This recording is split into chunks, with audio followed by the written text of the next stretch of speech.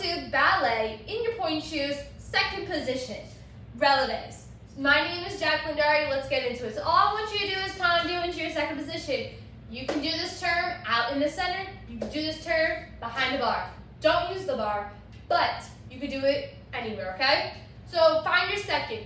Very tight, very knit, okay? So kind of have the second shown, but don't bring your second out here because how are you gonna get up on point, okay? So second, nice and knit, nice and manageable, okay? Not too small, just right, okay? When you do your releve, shoulders are down, hips are forward, butt is in, knees are straight, okay?